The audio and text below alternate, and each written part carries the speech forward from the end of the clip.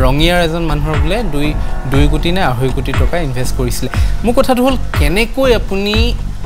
কি ট্ৰাষ্ট কৰি ইমান কি ট্ৰাষ্ট কৰিলে আপুনি যে ইমানখিনি টকা দিলে তাক বাইনেন্স আপোনাৰ গেট.io কুকইন কইনবেজ সেন্ট্ৰেলাইজড এক্সচেঞ্জেছ আছে হেল্ল' ফ্ৰেণ্ডছ ওয়েলকাম এটা সময় আছিল যেতিয়া ইন্টাৰনেট নাছিল মানুহৰ হাতত স্মাৰ্টফোন নাছিল হে তেতিয়া যদি মানুহে ক'লেহেঁতেন যে আমাক কেনেকৈ কোনোবা প্ৰবঞ্চকে আমাৰ পৰা 5 লাখ টকা লুটি লৈ গ'ল 10 লাখ টকা লুটি লৈ গ'ল তেতিয়া শুনিবলৈ ভাল আছিল আৰু তেনেকুৱা হৈছিল তেতিয়া বেলেগ ঠাইৰ পৰা জেনেৰেলি তেতিয়া ঠাইডখৰলৈ আহি কেইদিনমান তাত বাহৰ পাতি হোটেলে থাকি পেলাই তাত কিছুমান মানুহক লুটিছিলে কিছুমান ভুৱা তথ্য দেখায় কিছুমান ফেক বস্তু দেখুৱাই পেলাই মানুহক এট্ৰেক্ট কৰি তেনেকৈ ঠগিছিলে কিন্তু আজি তাৰিখত আজি 2024ত য'ত নেকি মানুহৰ গাঁৱে ভূঞে মানুহৰ হাতে হাতে স্মাৰ্টফোন আছে আপুনি তেনেকৈ মানে এজন মানুহ এটাকো সৰু ল'ৰা এটা তেনেকৈ ইমান হাজাৰ কোটি টকা এনেকৈ লুণ্ঠন কৰিছে হাজাৰ কোটি টকা মানুহৰ মানে ইনভেষ্টমেণ্টৰ নামত তেনেকৈ পইচা লুটি লৈ গৈছে এইটো একদম ভাবিবলৈ আচৰিত লাগিছে আৰু তাকো কেতিয়াৰ পৰা ষ্টাৰ্ট কৰিছে 2018ৰ পৰা 2018ৰ পৰা ষ্টাৰ্ট কৰি এটা ফাৰ্ম কিবা ডিবি ষ্টক মাৰ্কেট কোম্পানী নে কিবা এটা তেওঁ সাব ব্ৰকাৰেজ লৈছে কিবা এটা কোম্পানীৰ এঞ্জেল ব্ৰোকিং নে কি হয় 2018ত কৰি পেলাই ষ্টাৰ্ট কৰি এতিয়া 2024ৰ ভিতৰত মানে উইদিন 6 ইয়াৰ্ছ সব চপট কৰি দিয়া এতিয়া এটা কথা হিটো এতিয়া বাছি না যায় তাকটো মানে এদিন নহয় এদিনটো হি ধৰা পৰিব যদি তেনেকুৱা মানুহটা লৈ পেলাই মানুহে যে প্ৰথমতে মানুহক মানে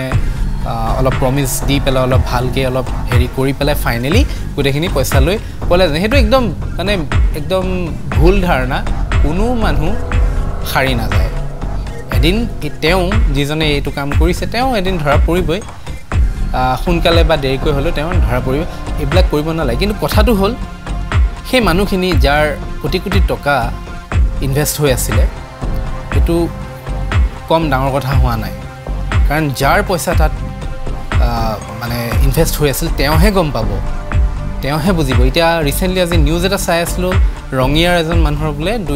2 কোটি নে 2.5 কোটি টকা ইনভেষ্ট কৰিছিল মোৰ কথাটো হল কেনেকৈ আপুনি কি ট্ৰাষ্ট কৰি ইমান কি ট্ৰাষ্ট কৰিলে আপুনি যে ইমানখিনি টকা দিলে তাক মানে ইনভেষ্ট কৰিলে বা আপুনি ট্ৰেডিং কৰিবলৈ দিলে আৰু মই শুনিছো যে তেওঁ কিবা মানে গ্যাৰান্টিড ইনকাম ৰিটাৰ্ণ বুলি কৈছিলে 6 মান্থছত ইমান ইনকাম ৰিটাৰ্ণ বা কিবা কিন্তু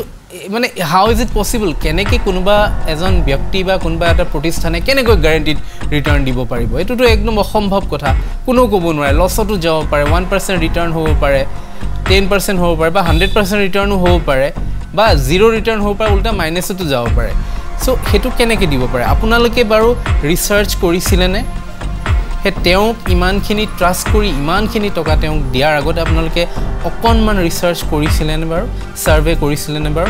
খুব দিগদাৰ নহয় আজিকালি সাৰ্ভে কৰিবলৈ ৰিসাৰ্চ কৰিবলৈ আপোনালোকৰ হাতে হাতে মোবাইল ফোন আছে স্মাৰ্টফোন আছে আপুনি গুগলত মাৰি দিলে হ'ল যে কিমান ট্ৰাষ্টৱৰ্দি সেই কোম্পানীটো বা সেই ফাৰ্মখন কিমান ট্ৰাষ্টৱৰ্দি তাত পইচা বিনিয়োগ কৰাটো ভাল নে বেয়া তাত পইচা বিনিয়োগ কৰাটো ওয়াইজ হ'বনে নহয় এটা চাওক আজিকালি আপোনালোকে ৰিসেন্টলি এটা ট্ৰেন্ড আহিছে অসমত ব্ৰোকিং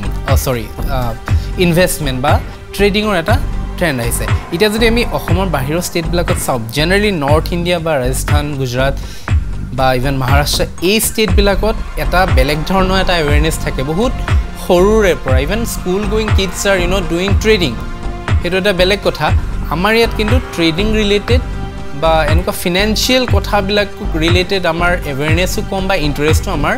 অসম বা নৰ্থ ইষ্টত কম্পেৰেটিভলি ভাৰতৰ বেলেগ ষ্টেটতকৈ কম দেখিছোঁ ইভেন মই এটা ক্ৰিপ্টোকাৰেন্সি ৰিলেটেড এটা ভিডিঅ' কৰিছিলোঁ বহুত 2-3 বছৰ আগত সেই ভিডিঅ'টোত ভিউজে নাই মানে হেতুতে গম পোৱা যায় মানুহৰ ইন্টাৰেষ্ট একেবাৰে নাই ভিডিঅ'টোৰ লিংকটো মই দিছোঁ আপোনালোকে চাই ল'ব এতিয়া কথাটো হ'ল যে আজিৰ যুগত গুগলৰ যুগত আপোনালোকে গুগল কৰি দিলে কিবা এটা ইনফৰমেশ্যন আপুনি পাই যায় আৰু আমাৰ প্লে ষ্টৰত আপুনি যদি এন্ড্ৰইড ইউজ কৰি আছে বা আপুনি এপল ষ্টৰত যদি যায় তেনেকুৱা বহুত এপ আছে এনেকুৱা ব্ৰকাৰেজ ফাৰ্ম আছে ধৰক কি এইবিলাক জিৰো ধা এঞ্জেল ব্ৰকিং এটচেট্ৰা এটচেট্ৰা মোৰ নাই মই ক'তো তেনেকুৱা ইনভেষ্টমেণ্ট নাই মই ক্ৰিপ্ট'ত আছোঁ চ' এই ক্ৰিপ্ট'কাৰেঞ্চি যদি আপুনি কৰিব বিচাৰে দেন আমাৰ ভাৰতৰ কাৰণে ৱজিৰেক্স then coin DCX coin switch Kuber এনেকুৱা ধৰণৰ কিছুমান আপোনাৰ চেণ্ট্ৰেলাইজ এক্সচেঞ্জ আছে আৰু যদি আপুনি ইণ্টাৰনেশ্যনেল কৰিব বিচাৰে দেন বিনেন্স আপোনাৰ বাইনেন্স আপোনাৰ Gate.io কুকইন কইনবিজ এনেকুৱা ধৰণৰ বিজেট চেণ্ট্ৰেলাইজ এক্সচেঞ্জেছ আছে চ' সেইবিলাক আপুনি দেখোন ডাইৰেক্ট আপুনি প্লে ষ্ট'ৰৰ পৰা ইনষ্টল কৰিব পাৰে এপটো ইনষ্টল কৰি ল'ব পাৰে আৰু যেতিয়া আপুনি এপটো ইনষ্টল কৰিব তাত ট্ৰেডিং কৰিব বিচাৰিব দেন আপোনাৰ নামত এটা ডিমেট একাউণ্ট ফৰ্ম হ'ব আৰু then U are the controller U have the control আপুনি ইউ আৰ দ্য অনাৰ and U have the control in Euro hands আপোনাৰ নামতে ডিমেট একাউণ্ট খোল খাব আপোনাৰ যিমান মন বোলে আজি 100 টকা 1000 টকা 1 লাখ টকা 10 লাখ টকা আপোনাৰ ইচ্ছামতে আপুনি তাত ট্ৰেডিং কৰিব পাৰিব অকণমান আজিকালি ইউটিউবতো বহুত টিউটৰিয়েলছ পায় আপুনি জাষ্ট ট্ৰেডিং শিকি ল'লে আপুনি ঘৰৰ পৰাই দেখোন কৰিব পাৰে তেনেস্থলত এই প্ৰবঞ্চকবিলাকৰ হাতত আপোনালোক কিয় যায় এই প্ৰবঞ্চকবিলাকৰ মানে আপোনালোক কেনেকৈ তেওঁলোকৰ জালত পৰে মই সেই কথাটো বুজি নাপাওঁ যি নহওক এইটো বহুত বেয়া হৈছে যাৰ পইচা হেৰাইছে তেওঁহে বুজি পাইছে চ' আমি আশা কৰিছোঁ যাতে পুলিচে সোনকালে এই প্ৰবঞ্চকজনক ধৰি উলিয়ায় আৰু সেই টকাখিনি যাতে মানুহে এটলিষ্ট গোটেইখিনি পইচা মানুহে ঘূৰাই নাপালেও অন্তত 50% 70% যি হওক মানুহে ঘূৰাই পাওক সেইখিনিয়ে মানে এটা হোপ কৰিছোঁ আশা কৰিছোঁ আৰু এটা মই ৰিকুৱেষ্ট কৰিছোঁ ৰাইজ আপোনালোকে মই আকৌ ৰিপিট কৰিছোঁ যিকোনো ইনভেষ্টৰক যিকোনো তেনেকুৱা ব্ৰ'কাৰক আপুনি ট্ৰাষ্ট কৰি পইচা দিয়াৰ আগতে আপুনি ইনফৰমেশ্যনখিনি অলপ বুজাই লওক আপুনি অলপ ৰিচাৰ্চ কৰি লওক ইণ্টাৰনেটত গৈ আপুনি গুগল মাৰি অলপ ৰিচাৰ্চ কৰিলোঁ বা গুগলতো যদি আপুনি ইনফৰমেশ্যন নাই পোৱা দেন আপুনি বেলেগ মানুহক সোধক ছিনিয়ৰ মানুহক সোধক বা আপুনি মানে যিয়ে আপুনি আপোনাৰ ঘৰৰ যদি কোনোবা আপোনাৰ ফ্ৰেণ্ড কোনোবা যদি এইটো ফিল্ডত আছে অলৰেডি ট্ৰেডিং কৰি আছে তেওঁলোকৰ পৰা অলপ আপুনি